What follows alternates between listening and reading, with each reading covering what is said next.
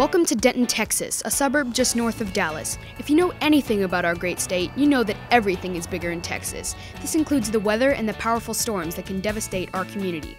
This issue is so important that Congress passed the Emergency Management Reform Act to explore innovative alternatives for those displaced by natural disasters. Our Samsung Solve for Tomorrow contest project revolves around this need for emergency housing and the desire to do more for our community. In our search to design temporary disaster relief housing for those in need, we applied STEAM education principles to develop a solution. We decided to start our journey by exploring the science behind the weather.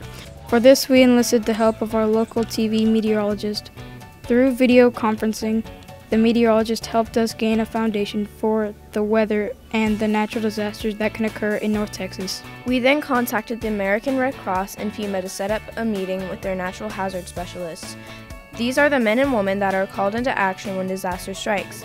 These experts provide us with invaluable knowledge on what problems they face in the field. We exchange questions, comments, thoughts, and ideas, hopes of finding a solution. The folks at FEMA also explained to us that many of the people affected by disasters are the elderly and disabled.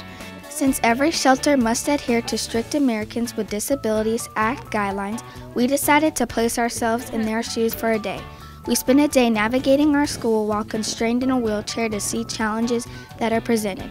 This gave us an awareness to what our shelters must include to resolve any issues our occupants might face.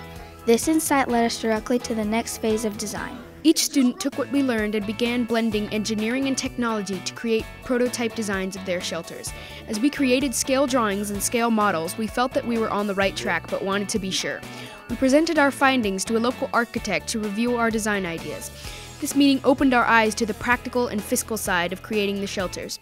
The cost, materials, structure, and building techniques must all be considered. We learned about geothermal pipes, various insulation materials, solar panels, and details in wall sections during construction. Things may be bigger in Texas, but our journey to the solution is bigger than any storm we will face. Thanks to the support of our community, we believe that we have created a prototype that will help those devastated by storms. We present to you the Casa de Samsung, the critical, adoptable shelter for those needing assistance. This is a scale model of a prototype that we have created. Our vision is this: the next time disaster strikes our community, those who lose everything will be met with support from organizations such as FEMA and the American Red Cross. Our desire is to have their needs met through the Casa de Samsung. We want to make our casa es su casa.